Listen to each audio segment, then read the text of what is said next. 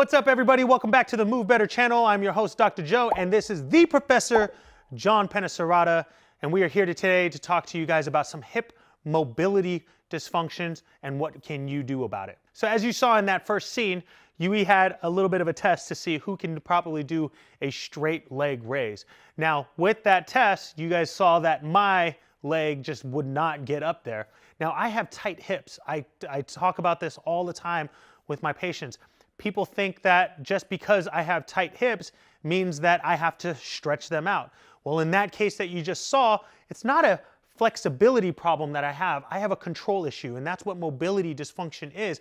I don't have the range or control for me to bring my leg up.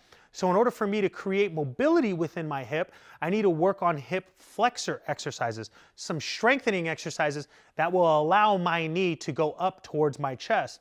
And in that position, that right there, I want to work on those exercises. It's not that I have tight hamstrings, I just have a lack of strength within my hip flexor muscles. And we do exams and tests for all of those motions. We have a hip assessment video for you guys to check out to see what could be the problem. So is it a flexibility issue? Is it a mobility issue? Is it a strength issue, or is it a stretching issue that we have to work with? Or is it just simply a stability issue? So it could be other things than just a flexibility problem that we might be running into, but we won't get into the assessments today.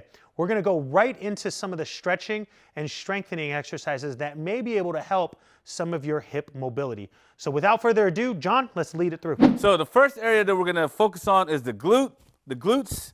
Dr. Joe's gonna sit in that area on the foam roller. His leg is straight on out. He's supporting it with his hand, and he's just rolling up and down, all right? You don't have to spend too much time on there, maybe 30 seconds at the most, yeah? All right? Then he's gonna cover the piriformis, which is deeper in the hip. He's gonna cross his leg over like a figure four, and same thing, same motion, you're rolling it back and forth, stimulating that area, giving it a nice good feedback. From there, he's going to take his leg, straighten it out again. Now we're going to move to the side of the hip, take the other leg over for some support, and we're going to try to get the TFL area, okay, tensor fascia lata, latte, whatever you want to say, however you want to say it. The Starbucks muscle. The Starbucks muscle, yeah, exactly. And roll it forward and back. Use the other leg to give you some support and roll your body forward. Then we're going to roll on to the quad area, the higher quad, the rectus femoris. He's going to roll onto his front side of the hip, trying to get the rectus femoris area, the hip flexors, give it some stimulation, again, rolling it forward and back, okay? And go down to the quad. And then finally, you want to hit the adductors as well, the inner part of your thighs, because that also helps with the whole hip function movements. And you're rolling it forward and back. Now, at any point you may feel too much pain, obviously you could stop, go with your threshold, and not to be too much in pain. Next set of exercises, we're gonna lengthen the hip flexors. So I'm gonna have Dr. Joe come over here on his knee. So when he's on his left knee, that's gonna be the left hip flexor side that we're gonna be stretching and lengthening. You want his front foot forward so that maybe his ankle's a little bit more forward towards in front of the knee, because you're gonna go in this sliding forward action. All right, now go ahead and put the top of your foot down on the floor. He's gonna activate the glutes, as a matter of fact, of the left side as he pushes his hip forward. But before he does that, you want to roll his pelvis up. There you go. And then slowly push your hip forward, using this whole glute area to push his body forward. And what you could do is you could hold it there, or you could even go and activate it forward and back, okay? Just like that. Make sure you breathe out every time you're pushing forward. Breathe in as you come back, okay? Then you could add some additional stimulation by doing some lateral flexion of the spine as he stretches his hip flexors. And he could also do some rotation. Look behind, okay? Woo-hoo. Okay? Bring it back and forward and lengthen those hip flexors. There you go. Perfect.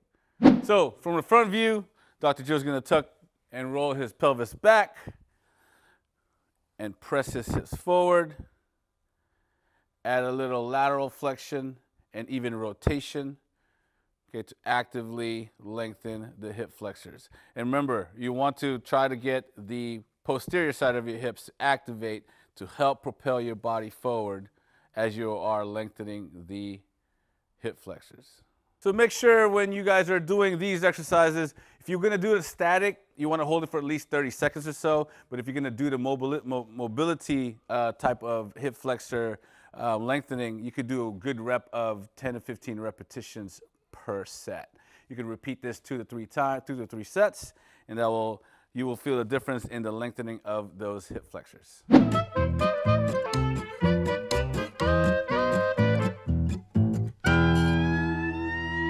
Okay, so now what we just did there was we worked on activating, stimulating the muscles. Even when we say we lengthen the tissues, I said in the very beginning of this that sometimes we don't want to overly lengthen the tissues. We wanted to work more on the mobility aspect. So we're just trying to stimulate the area, stimulate the muscles, and trying to get them to activate and communicate with the brain a little bit more. And that's what those first 2 steps are.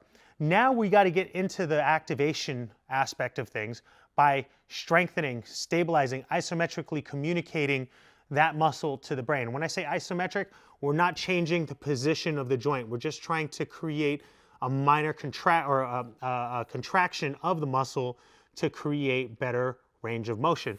So for John's purposes, I'm just going to have him lay down. You're going to place your hands on that ball. Now you're going to bring your right knee to that ball. And so we're going to look like we're in somewhat of a dead bug position here. And so the ball is pressed against his knee, his arms are straight up, and he's just allowing this ball to create a feedback loop into that hip. As he's pressing his hands into the ball and his knee back against the ball, he's creating a feedback loop that's allowing for an isometric contraction. Now we're not contracting anymore. We're not pushing the knee any further. We're not changing the position of the knee and the hip. We're just allowing the muscle to contract slightly and leaving it in a position to where it starts to create that communication pathway.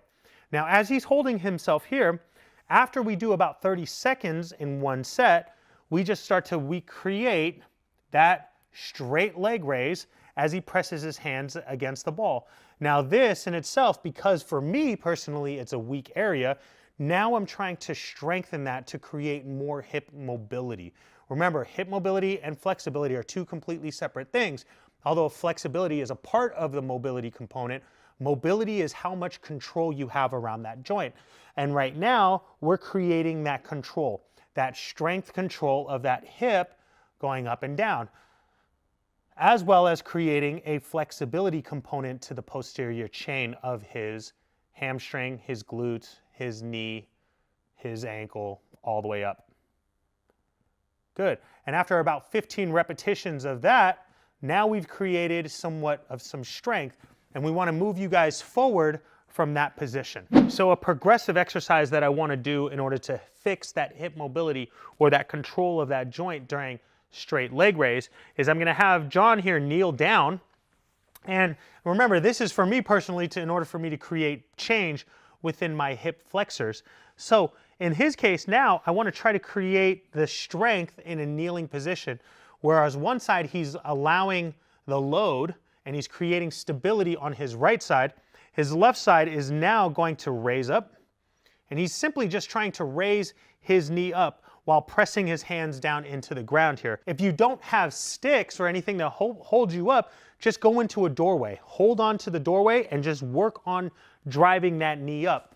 We're just trying to create tension within this area, and we're not working on rotational aspects just yet. Just because I know that his hip flexor muscles are underactive, I want to try to create strength in this position to create that activity that I need in order to allow control and mobility of my hip.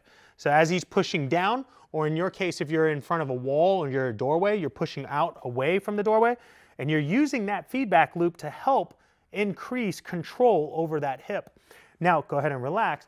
Pushing down on that bar will allow, or pushing outside on the doorway will allow the core to activate just enough to allow the hip to do what it needs to do on its own, which is hip flexion. And that's the reason why we're utilizing these feedback loops, such as that we did with the ball, with a stability ball, or the doorway, or these sticks that he pushes down upon. So that way we can allow the hip to do what it needs to do, which is work on hip flexion. Now remember, hip mobility, there's a lot more aspects to range of motion and control over the hip other than just hip flexion and extension like we showed you here today. The hip mobility joint is the hip joint, excuse me, is a mobile joint, which is a ball and socket, and it has more than one aspect in range of motion.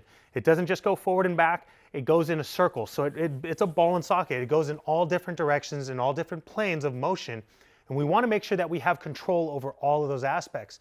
Today, we just focused on hip flexion and extension exercises that may be able to help your overall control of your hip. Be sure to check out some of our other videos on how to retrain hip mobility in a lateral aspect, or a movement in a frontal plane aspect, or a transverse, which is more of a rotational aspect. We're going to have a lot more videos for you to share with you guys on how we can help fix some of your hip mobility. Thank you for watching this video. Hopefully you liked what we just did. Subscribe, check, mark, comment, share everything that we're doing to others and family members. And look out for our next video. This is Dr. Joe. I'm John Pena Estrada. See you soon.